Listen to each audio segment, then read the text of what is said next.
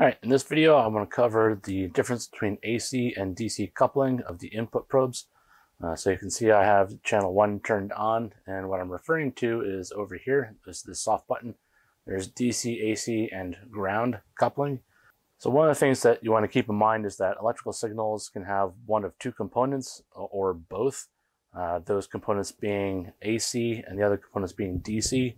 That's going to be an alternating voltage signal or a constant steady state voltage. Now there can be different combinations. It can be, for example, you can have a purely alternating sine wave, which, think of like the house current. Now that's going to be something that, as you can see on channel 1 here, the yellow channel, it's going to be centered around 0 volts. It's going to be symmetrical. So you're going to have like your peak-to-peak voltage here is 4.08 volts. And it's going to be half on the positive and half negative. They're also going to have DC, which is nice, steady, linear, constant voltage. You think of something like a linear voltage regulator, like the classic 7805 will have a nice, steady, a straight line at 5 volts. You can also have AC, so you have primarily AC with a bit of a DC offset. You can think of amplifiers, or like I'm going to show here in just a minute, the clamping circuit. So you can see let me get that off. You can see the output voltage of the clamping circuit has a DC offset voltage to it. But then you can also have a steady state DC with a small AC ripple voltage riding on top of it. Think of something like a switching voltage regulator, or the ripple voltage off a capacitor on the output stage of a full wave bridge rectifier. Now in this example, you can see I've got just a really simple clamping circuit. So I've got my function generator connected to the terminals here, and it's just going through the breadboard. It's relatively low frequency, so this isn't going to cause a problem. So we've got the positive side of the voltage source on this side of the capacitor. Then we've got the clamping diode. This is just a 4148, and the cathode is pointing to ground. This isn't going to be a tutorial on how the clamping circuit works, but essentially it clamps the output to 0 volts, and depending on how the diode is biased, it'll either push the AC signal on the positive side of the 0 voltage, so you'll have basically a fluctuating positive DC signal, or it'll push it to the negative side of 0 volts, so you'll have a negative alternating DC voltage. All right, to get to the coupling menu, all you have to do is press the channel 1 menu selection. Now this brings up the soft menu, so the coupling selection is going to be over on this side with this oscilloscope. Now what coupling refers to is what of the two components of the electrical signal do you want to measure. Now when you're set to DC, it will measure both the AC and the DC, so it won't filter out any of the DC offset. Now if we're on AC, it will filter out the DC, and all we'll be left with is the actual changing voltage signal. So the input voltage right now is coming from the function generator. Now I don't have any DC offset, so there should be no difference between if I press the DC or AC coupling. So we're on DC right now. If I press this button again, it'll go to AC, and then you see that the signal doesn't change. And if I press the ground, then it just goes to flat. So the reason you would use this ground because you want to know where on your screen your your ground references, or your 0 voltage references. And then once you turn it back on, you can know that this is actually 0 volts, this is your positive voltage, and this is your negative voltage. Now if I switch over to channel 2, so channel 2 is the output of the clamping circuit. So this is on between the capacitor and the diode. So right now I am measuring both the DC and the AC components of the signal. So this is the blue channel. Let me just get that off. And you can see that this is lower, but you can see by the labels that they're actually at the same reference point. So they're both, this is 0 voltage. Let me bring that back up. So if I switch it to AC, what will happen is that you'll see the waveform move up because I'm filtering out the DC voltage. Now there, this just confirms that your channel 1 and channel 2 are identical. which is what you want out of a clamping circuit. All it should do is either push the signal negative or positive. It's going to be clamped to the 0 voltage. Now, when you use DC versus AC coupling, all it has to do with what you're measuring. If the signal you're measuring is riding a DC voltage and that's important to your operation, then you'll probably want to measure both the DC and the AC components of the signal, which means it needs to be on DC coupling. Now, there will be certain times where we'll see an example in a second where let's say we're measuring primarily a DC steady state voltage, but we want to see the small ripple voltage.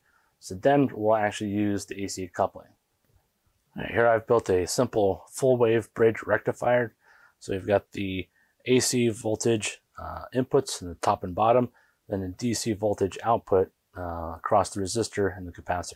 So we've got the 4 diodes that are actually doing the rectification. They're doing the full wave rectification. So you've basically got like the 2 humps as opposed to the half wave, which you got a hump, then flat, hump, flat. This is a 100 microfarad capacitor, and this is just 1K. I just chose those arbitrarily to give me a halfway decent amount of ripple voltage that we'll see. And so the circuit schematic is fairly straightforward. So this is the 2 inputs for the AC, and this is the ground output and the positive voltage for the DC output. This is the output capacitor, and this is the load resistor. Yeah, so this is 1K, and this is 100 microfarads. All right, so if we look over here at the oscilloscope, I've got channel 1 is measuring the output voltage. I have it set to DC voltage. So I want to know what the DC level output is, and I also want to be able to measure I also want to be able to see the AC waveform of the ripple voltage. Now, one of the challenges is that in this kind of circuit, you want to be able to measure how much ripple voltage. So you can go with the cursors, and you can try to measure the delta V, but that's not exactly going to give you a high level of precision. So one of the ways, so let's just turn those cursors off. So you can try to make this a little bit larger. So I'm at 5 volts per division. Maybe I can make that 2 volts per division. Then I can bring this down so I can measure it. So now I have a little bit more information. I can take the cursors and get a little bit more precise. So now before it was 1 volt measured, now it's 640 millivolts. So it's a little bit more accurate, but still this isn't even a full division. So now we can try to increase that again, go to 1 volt per division. Now the level is off the scale. I can try to bring that down all the way, and since it's basically an 8 volt DC, I can't bring it down anymore. So this is where and we just recenter this and change that to 5. So this would be a good case in where you don't want the coupling to be both DC and AC. So in this case, since I want to measure the amount of ripple voltage on that, I want just the AC. So I want to filter out the DC level. And you can see that brings it down to, there is no DC offset. So now I can adjust the volts per division. So there's 2 volts per division, 1 volt per division, 500 millivolts. So I also want to change the scale a little bit. Change my trigger level so it's actually triggering. We'll do it right about there.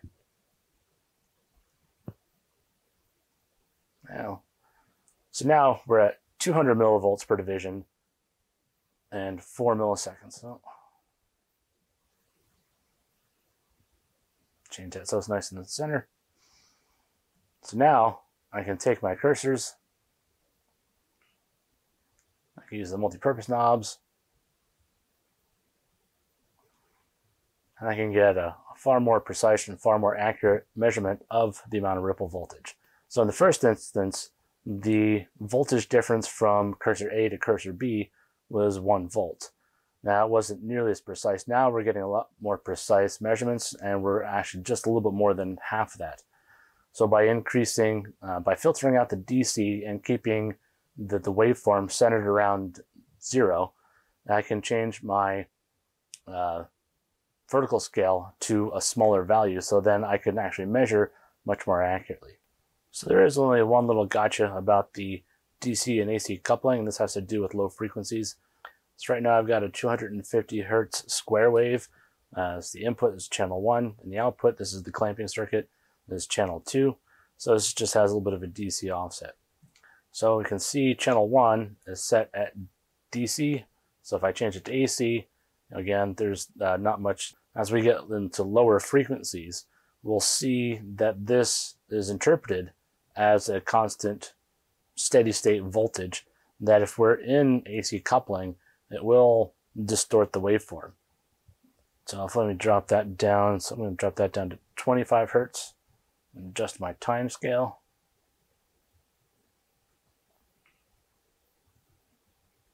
So I've changed nothing about it except the frequency, right? 25 hertz, you can see right there. But if I change it to DC coupling, it won't filter out the DC. So this is beginning, it's a low enough frequency that this is starting to behave like a steady state DC offset. So I change that to DC. Now it's not filtering out the DC component of the signal, and it's all nice and flat. So now if I decrease that even further to 2.5, let's get this. See, if I go to AC, you can see that the output is significantly distorted. So I'm going to just do a single capture of that and get rid of this. So now you can see there is just significant. Now we can see channel 1, we are at AC coupling. So we're filtering out the DC, and the result, since this is at 2.5 hertz, it's actually filtering out the information we want. So if I change this back to DC and hit run again, just kidding, you can see that it doesn't filter out the DC. So this is just something to keep in mind with the particular low frequency. Now obviously if I go back up to 250 hertz and adjust the time scale appropriately, everything's fine. So we can see we've got nice flat DC component to it. So I can even go to AC coupling and I don't get the same distortion. Even channel 2, I'm on DC because I want to show that DC offset. The only difference if I go to AC coupling is that it filters out the DC, but then it's just identical to the input channel, and it really makes no difference. It doesn't help me for this particular circuit. So that's just a little trap for young players on low frequency and AC coupling. All right, I hope you found this video helpful.